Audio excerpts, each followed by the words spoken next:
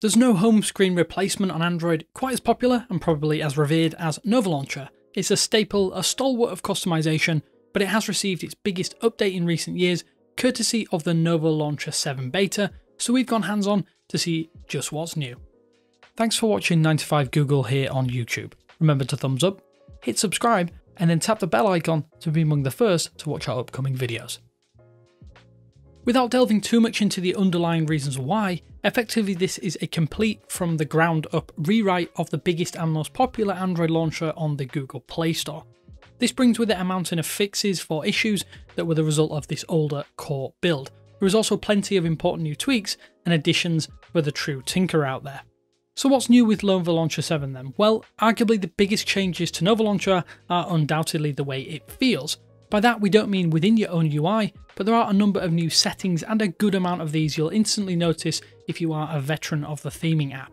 Nova couldn't be called inhibiting or lacking in options, but thanks to this complete overhaul, things may get even more in depth as future updates arrive. Things do feel much smoother and sleeker than older Nova builds. I personally wouldn't say that Nova feels slow or janky most of the time, but things do feel a heck of a lot faster in a way that is hard to quantify, at least until you've tried this latest launcher for yourself. Unfortunately, it's worth noting that there are some temporary removals in Nova Launcher 7, at least in a few certain beta builds out there. Make sure you're running the Nova Launcher 7.0.10 or newer builds, otherwise you'll lose the option to utilise a horizontal app drawer layout. It's likely not a problem, but it is something we thought we'd note. When you want to place widgets in your device home screen, they are now much easier to find within a brand new quick access window. Long pressing a home screen gap, then swiping down, will load up all of the widgets that you can place right there across all of your device pages. It removes the need for tapping into the dedicated widget panel and streamlines the entire process. It actually has us wondering why no other launcher has done this yet before. There's also a new search section which has been added within Nova Launcher 7 settings that allows you to add or change the default search provider when using the inbuilt Nova search widgets. You can add third-party search clients such as DuckDuckGo, or even force searches of the Google Play Store directly.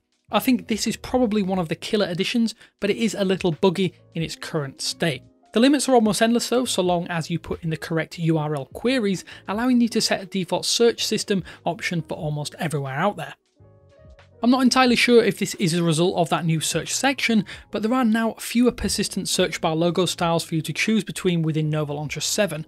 We're sure this could change with future app updates, but at least for now, you can only choose from 3 icons or any favicons that are pulled from search providers or applications you've added. For the true tinkerer, this might be a little bit disappointing, but you can always use a third-party widget maker to replicate this setup.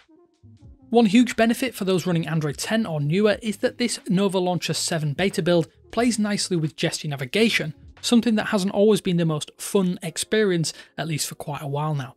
If you prefer on-screen navigation buttons, this is not an issue, but with more devices now shipping with gestures as the native navigation method, it's important for Nova to fully support them correctly across the board.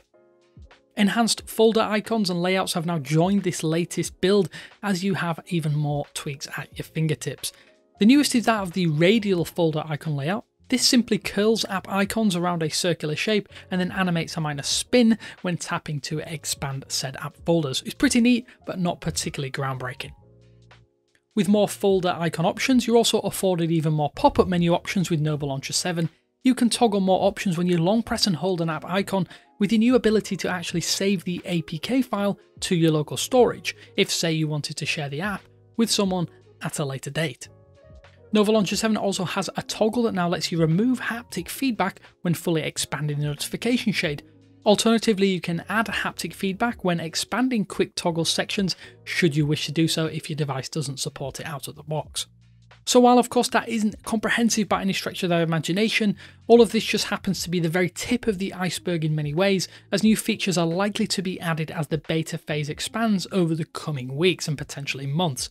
Most of the biggest changes are still under the hood and not user-facing, and should enhance the overall Nova experience day to day. So some of you out there are probably wondering, where can I get Nova Launcher 7? Well, at the moment, it's still in beta, and it isn't yet available on the Google Play Store. But it is being distributed by the official Nova Discord server.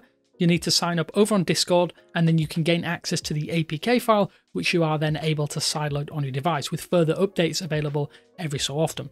But on top of that, we are aware that all of the new features with this full Launcher 3 rebuild should be available in the full version of Nova Launcher 7 in the coming months. Heck, you can even suggest features to the developers via the official Discord server if you do want to see some extra tweaks and additions to your favourite Android launcher.